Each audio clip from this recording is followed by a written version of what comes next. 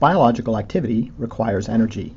Metabolism are the reactions that use that energy. Central to this concept is heat, which is the rate of random molecular motion.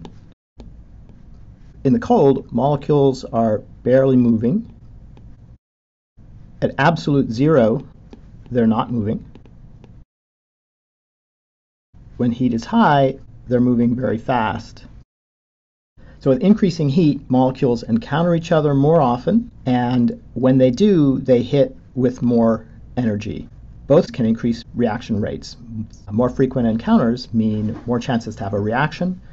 Hitting with more energy provides more energy to break a bond.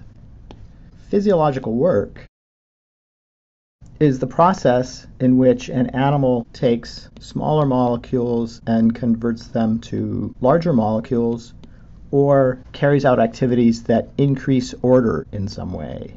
For example, synthesizing DNA from nucleic acids. Individual nucleic acids have less order than the ordered DNA. Small individual molecules moving at random have less order than, for example, amino acids combined into a protein chain. There are three forms of physiological work: biosynthesis, maintenance, keeping things going, and external work, such as moving or swimming. Third, we consider efficiency of energy transformation, conversion of one form of energy to another. If we think about a process such as joining amino acids to form a protein, then how much of the energy that it took to join each amino acid was lost as heat, low-grade energy, versus wound up captured in that amino acid chain?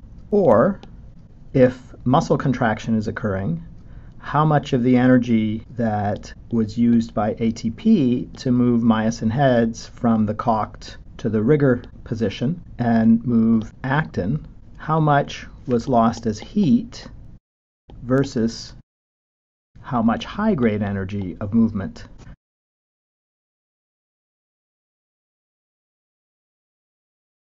So the way we calculate efficiency is by looking at what was the high-grade energy out, so what did we get back in terms of work or a more complex molecule, divided by what it costs us, the high-grade energy in.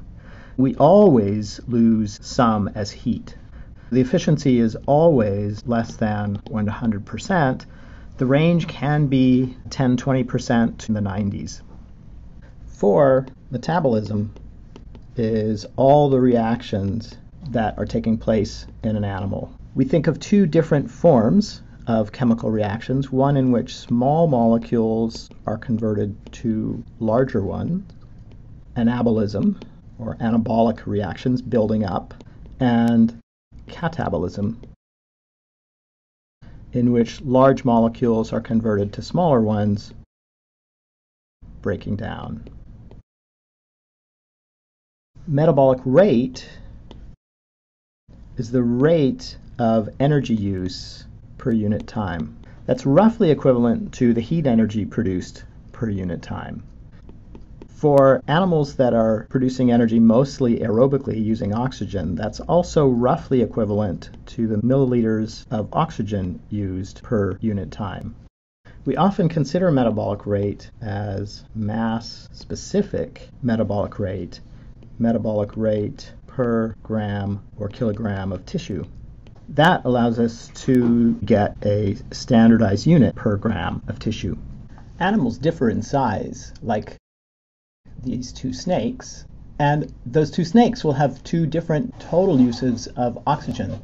But we can adjust for that by looking at just one small piece of tissue and measure milliliters of oxygen use per minute per gram of tissue in first one snake, and for comparison in the other snake. And that adjusts for the difference in body size and lets us compare the amount of oxygen use per unit mass.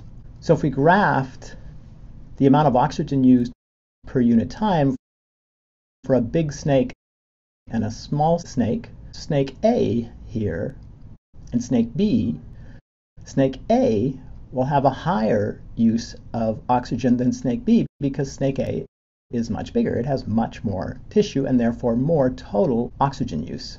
In contrast, if we look at the milliliters of oxygen use per gram of tissue, that will be much more similar between the two snakes if they're of the same species.